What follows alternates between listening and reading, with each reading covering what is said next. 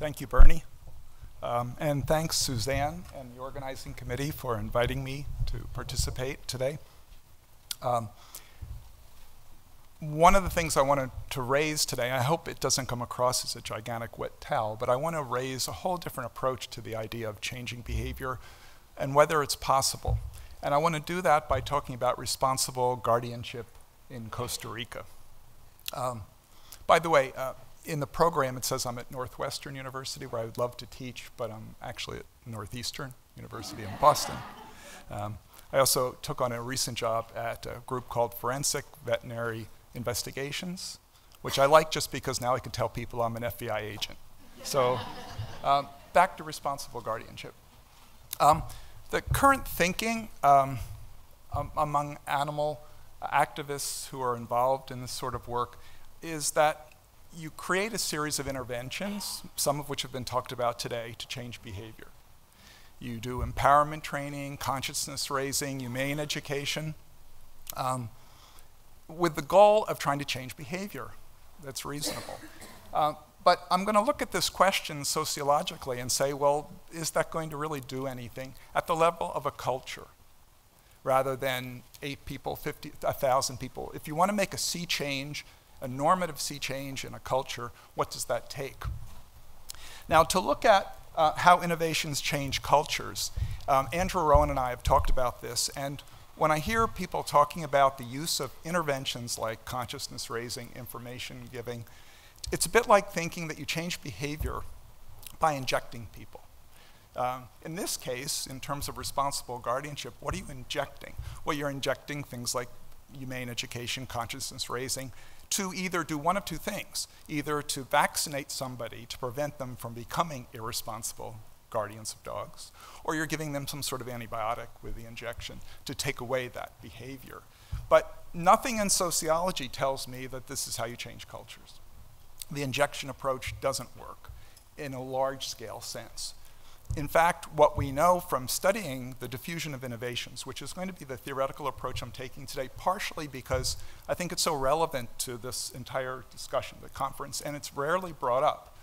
Diffusion innovation theory started in the 1950s, mostly looking at the diffusion of pharmaceutical innovations in America, but it spread to looking at technological innovations and social innovations as well. When you look at this literature, what it does is have you focus, it's almost like putting on a different pair of glasses. And instead of looking at individuals, you're looking at culture, and you reverse the question. And then the question becomes not, do these interventions like consciousness raising, which by the way I'm not belittling, I think they're part of the big picture too, but rather than looking at how they change culture, if they do at all, you have to ask, what's culture going to do with everything you're bringing in? And that's what I want to focus on today. And by the way, I have to acknowledge that when I've talked to friends and colleagues who are in the field doing these interventions, to the one, they acknowledge that culture is obviously a real force that you contend with. What I'm going to argue is it's a far more dynamic, complex, and unfortunately unpredictable force in affecting behavior change or not. Now, to look at this question of how does culture change innovations, I'm going to be using Costa Rica as a case study, and I shouldn't be doing this. So I'll go home now. No, I shouldn't be doing this because the study isn't starting until November. And so what I'm talking about today is really a theoretical framework for why I think responsible guardianship is either going to diffuse or has been diffused in Costa Rica or has not. And to do that, I want to, first of all, thank a few organizations very quickly. HSUS, Pegasus Foundation, and the Food and Nutrition Resources Foundation, for allowing me to go to Costa Rica November 1st, and I don't know when I'm coming back. Initially, I'm planning on going until at least February or March for the first 2 runs, and I may continue for another year if I can support myself on the project. What I'm going to be doing, as Bernie mentioned, is an ethnographic study, and I don't want to spend too much time at the front of the talk talking about the method, because then I'll never get to the meaty part of the talk. And if anyone wants to hear more about the nitty-gritty side of ethnographically what I'm doing, please catch me in the hallways. I'm going to be using a method called rapid ethnography. But one thing that's important to acknowledge here is that all ethnographies are case studies. So I'm not generalizing anything beyond Costa Rica, and I realize that many of you here are involved in countries that have absolutely nothing in common with Costa Rica in terms of its socioeconomic status, cultural position, modernization. It's a whole different ball of wax.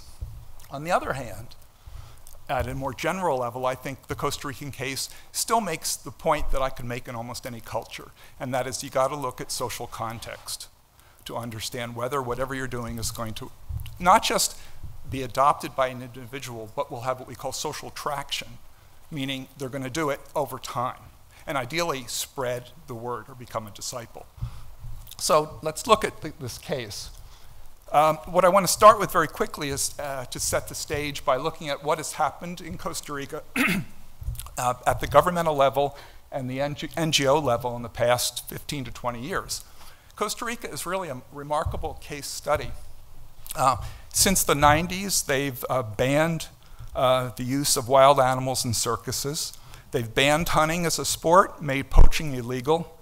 They've tried to close all zoos in the country. Now, it sounds like there are two zoos. They tried to close the zoos and make all captive animals that are wild no longer cageable.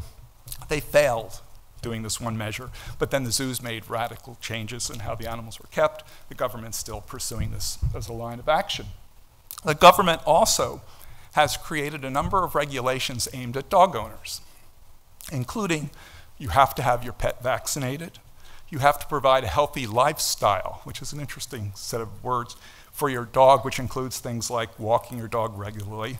And you're liable, according to government regulations, and you could be fined for letting your dog run free. Now, doesn't that sound great? Except none of them are enforced. But the belief is that, especially among animal activists I've spoken to in Costa Rica, that this is such a strong statement for the government to make. It's an important measure, even if it's not enforced. NGOs have been very active in Costa Rica as well, at a few different levels. HSI and SINESA is one of the two largest animal protection groups in Costa Rica.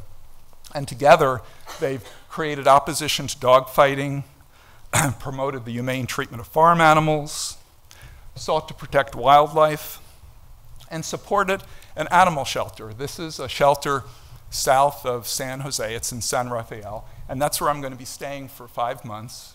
No, not in one of the cages, but on the grounds. Well, I'm hoping I will be adopted, but I'm a difficult case, bad behavior. There also is another organization. There are 40, actually, animal protection groups in Costa Rica. ANPA is the second largest. And these other 40 organizations have mostly done humane education, free or low-cost spay-neutering, and free or low-cost veterinary care.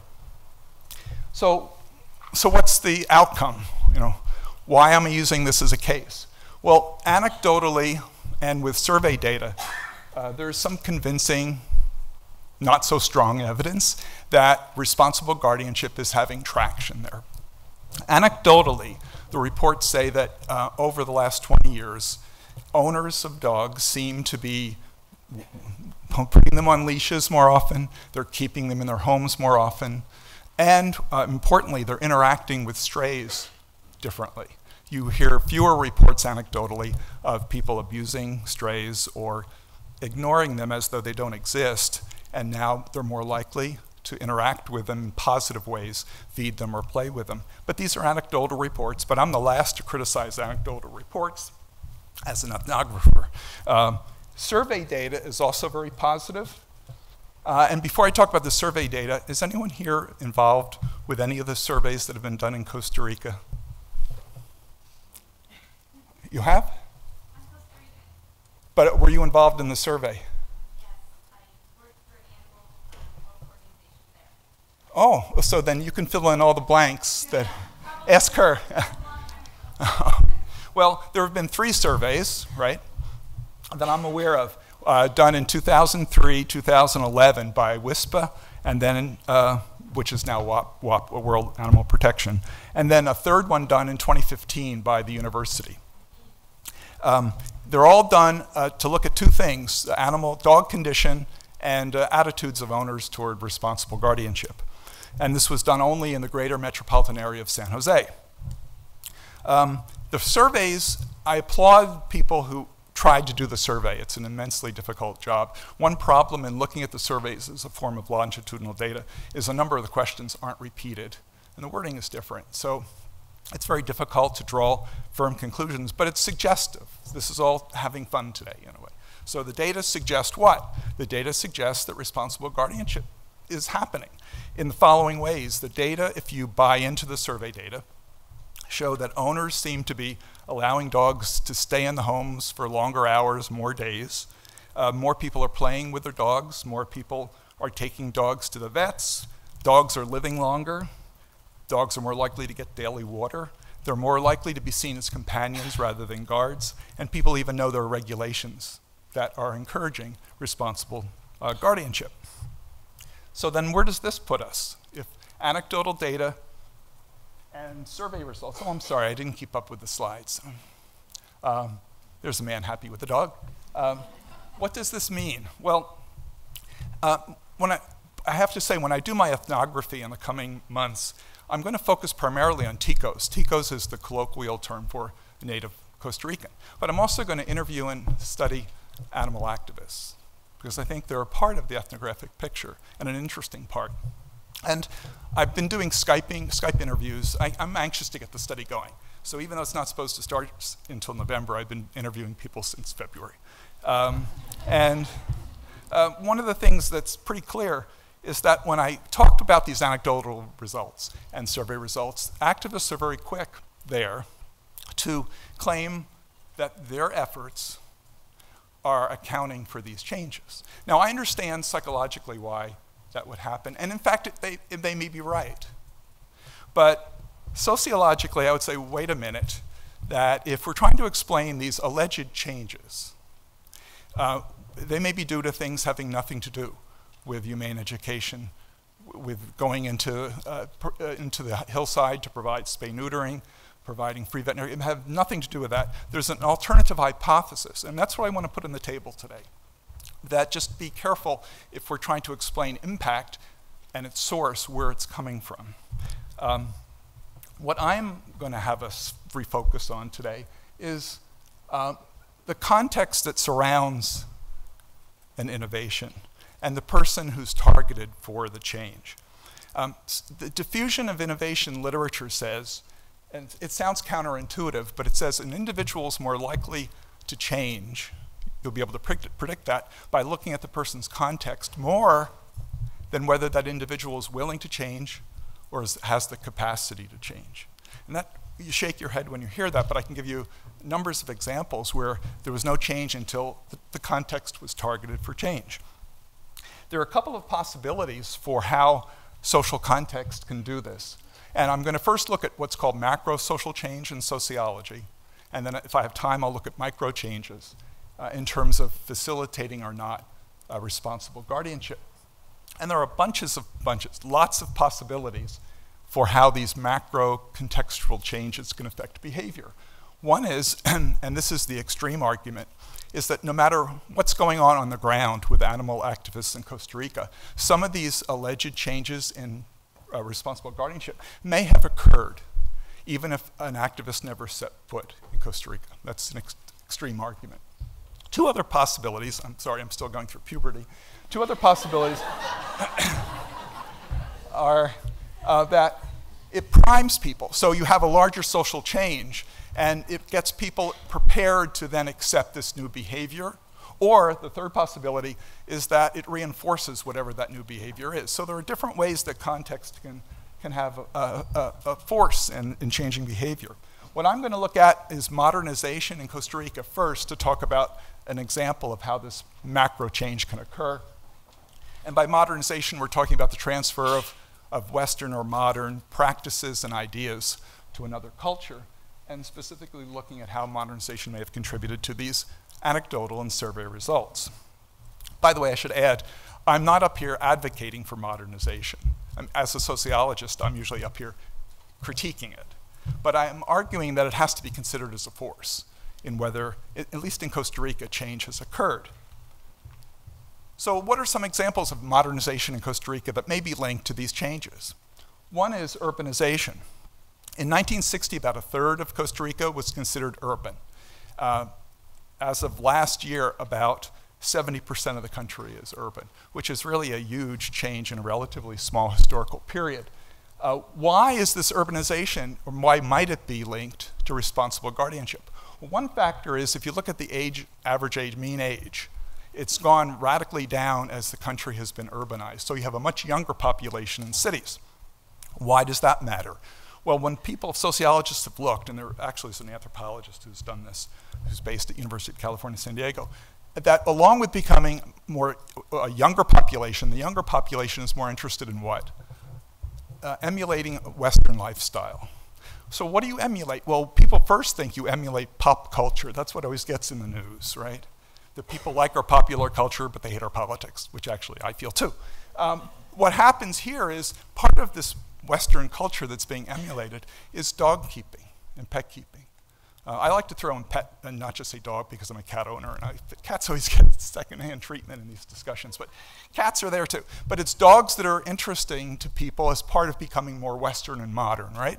And part of becoming more Western and modern, according to anthropologists, is not just having the pet, but incorporating it into the family as what we take for as a member of the family. That's radically different than the typical Tico pet, which in rural Costa Rica is birds are really the #1 pet to have. And when dogs are owned in rural Costa Rica, they're often 50% guardian and 50% pet. In cities with the younger population, they're sitting at the dinner table, right?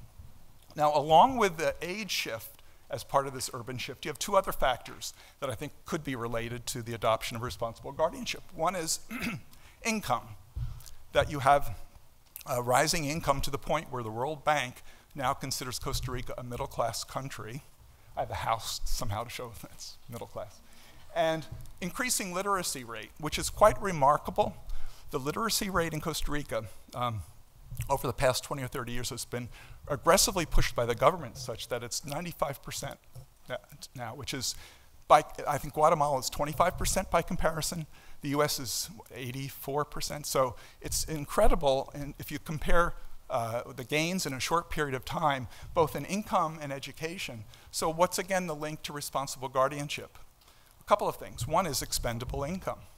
You now not only have, because of the age change, people interested in incorporating dogs as family pets, but then you have the expendable income to possibly pay for veterinary care. And I wanted to add, and I have to jump ahead because I changed my talk 3 or 4 times since we sent it in. So this should, I'm going to come back in a second to migration. Internet access is part of this rising educational attainment in Costa Rica. And this, I think, is also linked to the possibility of the diffusion of responsible guardianship. In Costa Rica, let me back up a second, the number of people who have internet access is 88% of the country. And again, this compares to 84% in the US, so it's actually a little higher than the US. Now, why is internet access possibly related to responsible guardianship?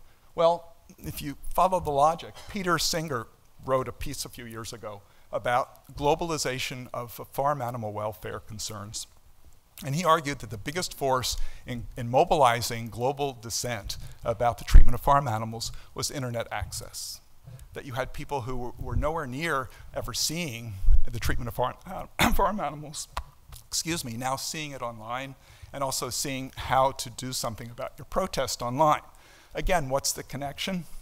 The connection is if you have a country that it's 88% online, you also then have a means to educate people about things like what constitutes the mistreatment of dogs, and even more so when you get down to the management of strays. You have Facebook pages for the adoption of strays. And if I have time at the end, I'll show you how they've actually created, one of the shelters have created dedicated pages on Facebook to individual dogs in an animal shelter, and how they create biographies around these animals, and apparently have astronomical success with adoptions. So internet access is also potentially part of this sea change in responsible guardianship. A final factor in looking at modernization as an example of how context can influence responsible guardianship is migration and tourism. Huge change in Costa Rica in the past couple of decades. A lot of migration from Europe, US, and Central America. to the point where this city is known as Gringo Central by locals. I'm not sure if that's positive or not. Ecotourism is probably now a bigger source of income for the country maybe than even coffee production. So what? Okay, people are migrating there, lots of ecotourists. The so what is this. You now have more opportunities for very simple social psychological experiment where you have role modeling all the time that's in a natural environment. You have people interacting with both dogs they may bring or adopt there in a different way that people might be accustomed to seeing, or you have people interacting with strays in a different way. And the TICOs theoretically have a way then of not only observing a difference, but then emulating it.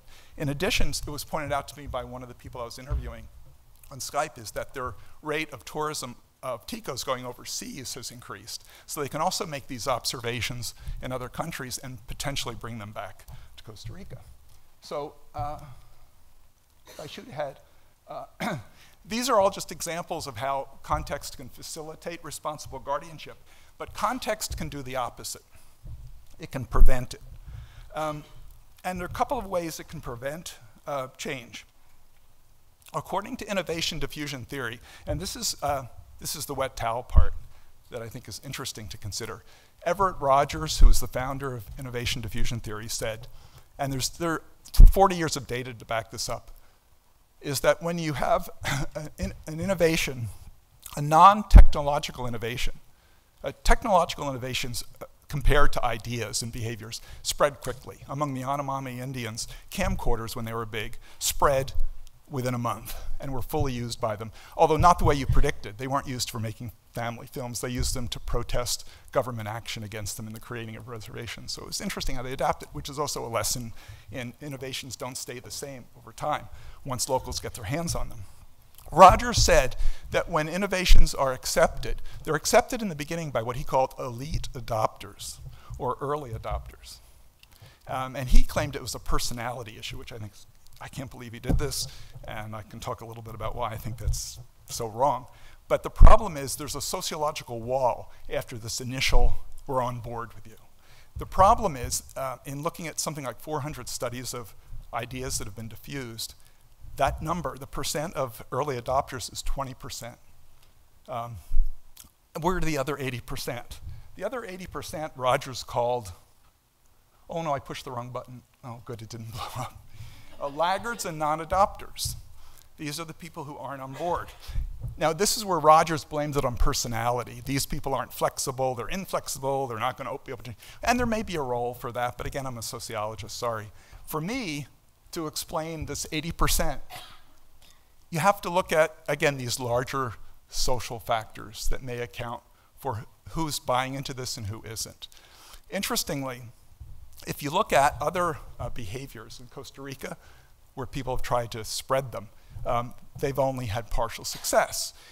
Birth control behavior in the 90s was diffused in Costa Rica with some success. They had elite early adopters. When they looked at who adopted birth control behavior and who didn't, areas of Costa Rica that had been modernized were the heavy adopters.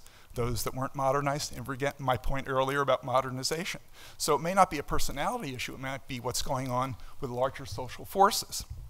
The fact that there are many resistors of innovations, though, tells me it's not just due to larger social changes that may get people primed or not to change.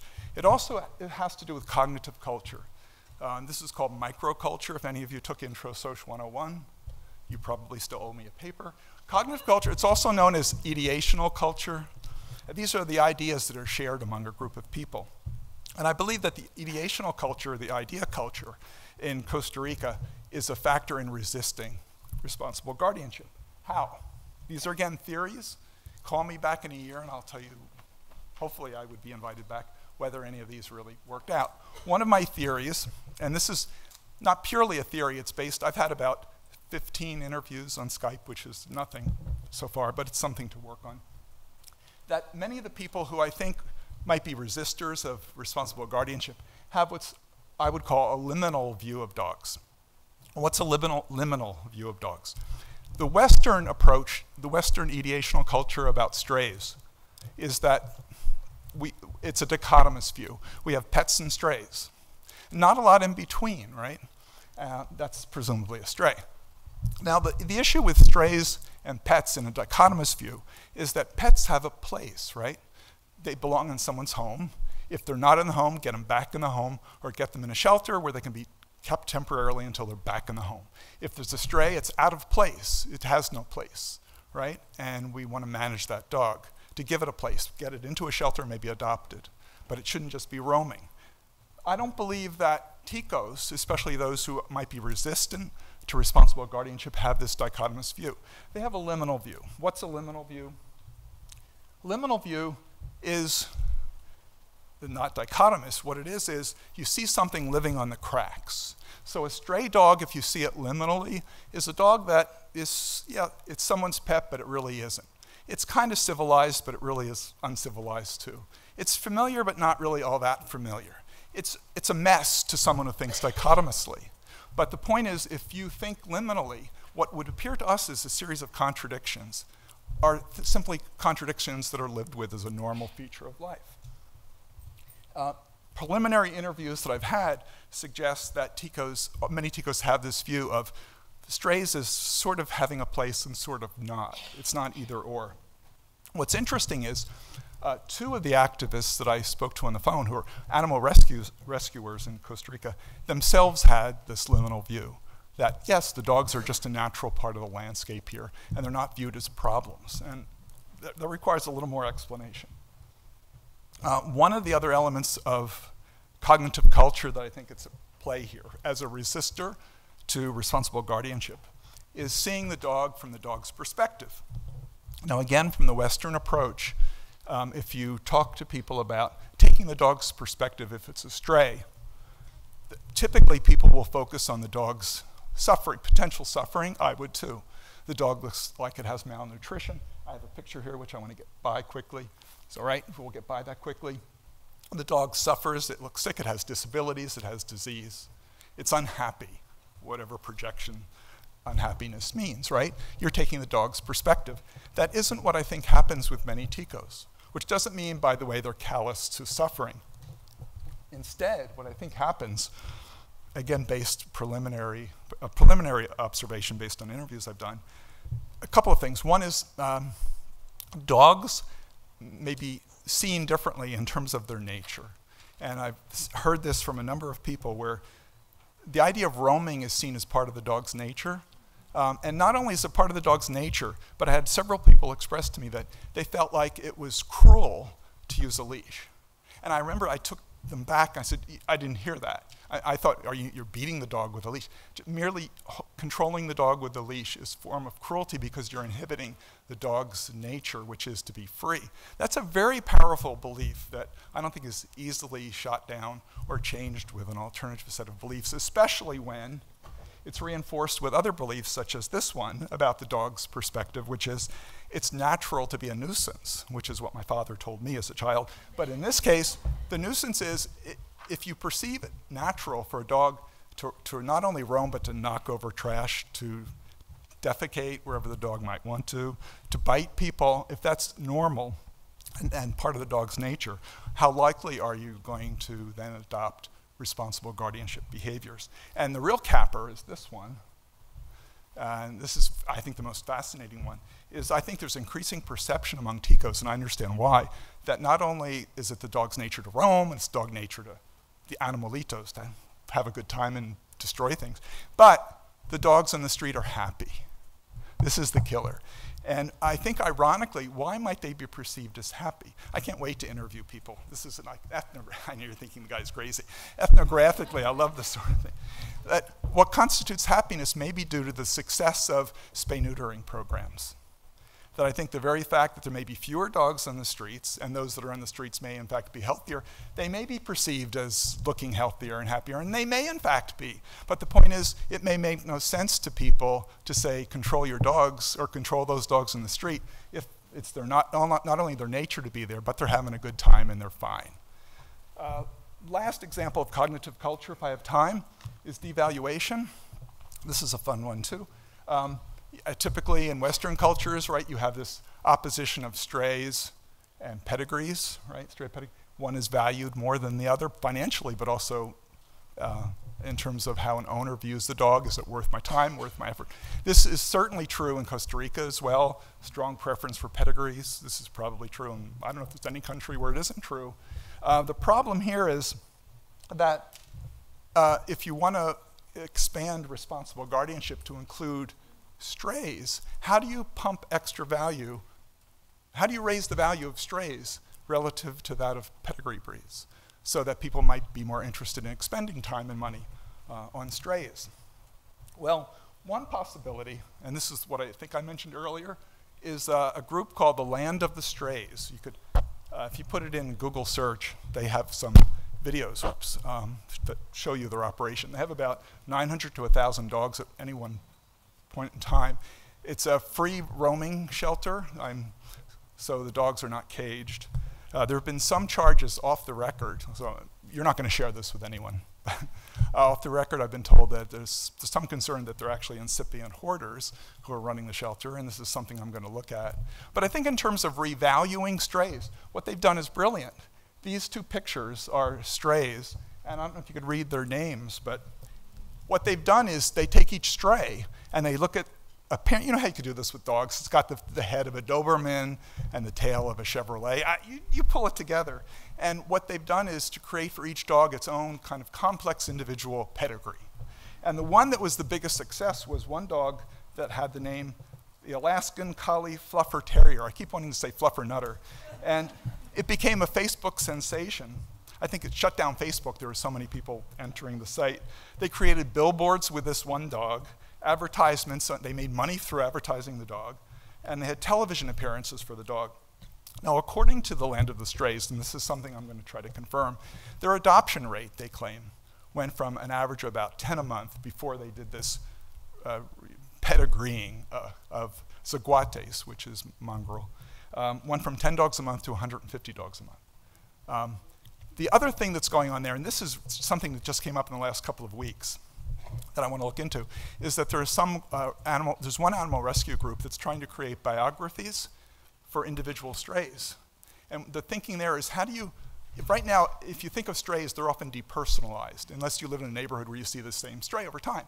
That often isn't the case. So what they've done is to create stories. The stray, he lived out here in the woods, and he has friends, or she has friends, and they create these stories of just a few to break the public's perception, cognitive culture, that they're all strange, that in fact they have histories, that they have siblings and families. And I want to follow this up and see potentially how successful this has been too. So how do I wrap this up? Whether you're looking at cognitive culture as a way that the diffusion of responsible guardianship is blocked, or if you're looking at how macro social forces like modernization facilitate responsible guardianship, either way, the bottom line is social context will, in some way, it has to in some way influence the adoption of any animal welfare intervention. Now, understanding this connection between culture and the adoption of innovations, I think should set some agenda for future research. And I am an academic, and I'm interested in promoting and encouraging research. One of the things I would like to see happen is, and I only focused on one side of this, is if macro social forces are considered, one should look at both how they facilitate change, which is what I looked at today as an example, but also how they can impede it. There are two sides to this.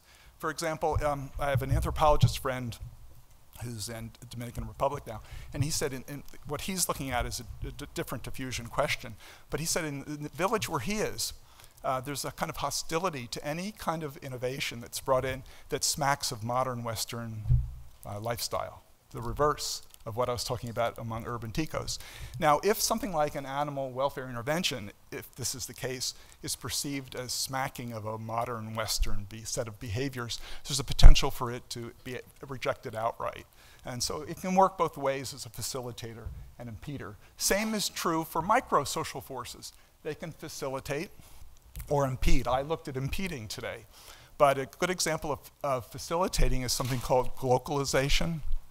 Glocalization, I think a good example of that is the Land of the Strays example I gave you, of trying to take local knowledge, which is they prefer pedigrees, and trying to capitalize on that and rebranding. That glocalization is using local knowledge, right, to customize an innovation and make it something that locals can feel like it's theirs. And the more behavior is owned by a group, the more likely you'll have traction with it, as opposed to just imposing it. So I would encourage that as well. And for me, what does the future hold? Sounds so, The future holds many months in Costa Rica where I'm going to do two things. I'm hoping to first look at how TICOs interpret, hear, and translate the messages about animal welfare change, specifically responsible guardianship. And then secondly, once I get a sense of how and what factors influence how they understand it, urban versus rural. I want to especially go, by the way, into modern neighborhoods where people are not accepting responsible guardianship. It's the reverse. And neighborhoods or areas that have not been modernized where they've accepted it, to look at what factors seem to influence that translation of the message, how it's translated, and then finally, what's the outcome? Is it an outright rejection, ignoring, or adaptation to that? If I'm alive in a year and back from the jungle, I hope I'm invited back again to participate in this wonderful conference. Thank you.